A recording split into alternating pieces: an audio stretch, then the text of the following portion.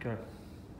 What's going on, guys? We are here with Bree and we are going to demonstrate the hip thrust. I'm going to give you guys a hip thrust hack and show you a cue that I use with a lot of my clients that helps them get the most out of this lift, and I feel it's one technical tip that can really change the amount of glute activation that you do get when performing the hip thrust. So traditionally, when people perform this movement, they're going to set up as Bree is now, and they're just going to thrust their hips into the bar really, really hard. And what that's doing is, go Bree, go for it.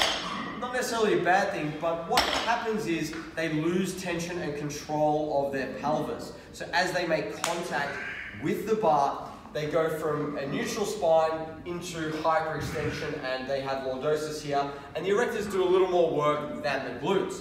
So a tip I like to use when performing the hip thrust is to first make contact with the bar. That is contact and then squeeze through. So again, so you'll notice Bree will almost perform it in 2 steps. Contact and then squeeze it through.